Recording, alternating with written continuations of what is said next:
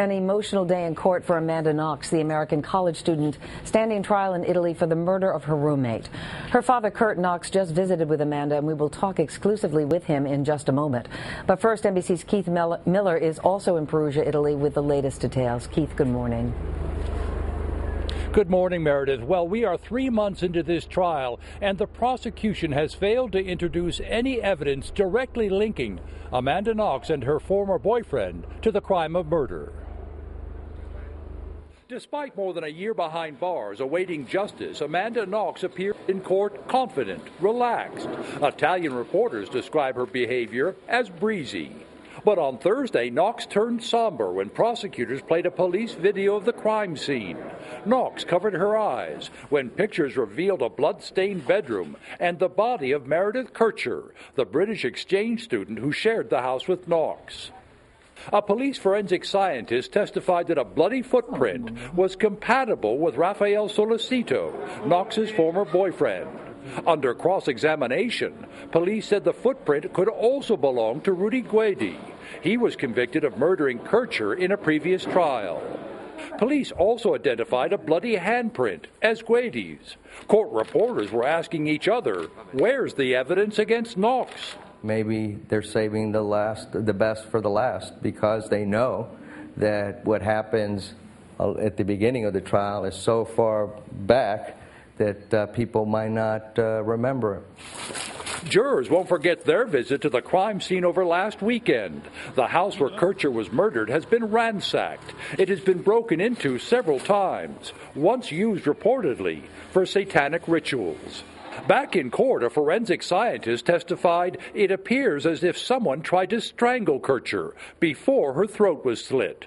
The prosecution contends that it was Knox who used the knife, while Solicito held the victim down. The defendants maintain they are innocent. The evidence so far appears weak, but the prosecutors are not talking to journalists. So, in fact, they could be holding some sort of bombshell, which they will release in the coming months of this trial. Meredith? Keith Miller, thank you. Kurt Knox, Amanda's father, is also in Perugia. He just came from visiting his daughter in jail and is with us exclusively. Mr. Knox, good morning to you. Good morning. As I just said, you came from visiting your daughter just a few minutes ago. How is she doing? She's hanging in there. She's seeing the light at the end of the tunnel and is actually getting anxious to testify and, get her word in court that she is 100% innocent of this horrific crime. Can you share with me anything specifically that she said to you this morning? Well, we didn't really speak a whole bunch about the actual court case at this stage of the game. We were just kind of, what was happening with the families and stuff like that, so she can kind of keep up to speed with what's happening in Seattle. Yesterday was a particularly difficult day at the trial. The prosecution showed rather gruesome video of Meredith's body at the crime scene. Your daughter actually looked away at that point. You were also watching. How hard was that for you, knowing that your daughter has been charged with this crime? Well, I personally have actually seen the crime scene video a number of times, and it's difficult anytime you look at it. But in Amanda's case, this was her friend that was murdered, and her ability to look at that just isn't there. And, once again, we try to do whatever we can to support her. The prosecution, this trial's been going on since January, and the prosecution has just begun to present its forensic evidence. So far, no smoking gun. As Keith pointed out in his piece, court reporters are asking each other, where is the evidence against Amanda? So every day, are you feeling more confident that she will be exonerated, or are you waiting for the other shoe to drop?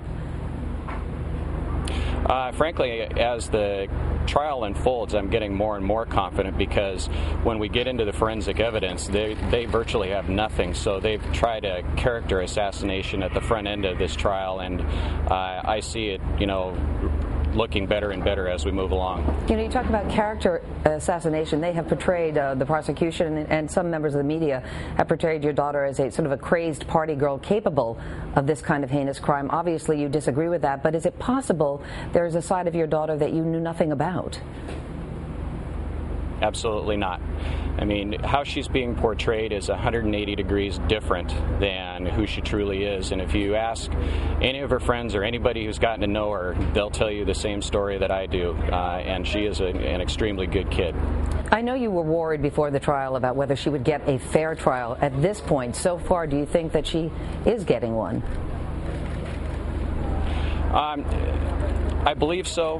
I think the lead judge is really trying to get to the bottom of things, and there was something that took place last Saturday where the court actually went and visited her old house, and it was pleasing to me to have them actually see the site, go around, go into the rooms to get an aspect of what the space allocation was, and the fact that 4 people in that room in a horrific situation, and yet there's no DNA or anything like that. I wanted, and I'm glad that the court actually saw that.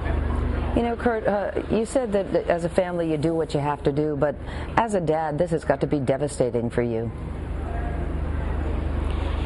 Yeah, it's devastating for anybody involved in the family. I mean, it's not just me. It's one where we're doing everything we can to support her, and we're going to bring her home.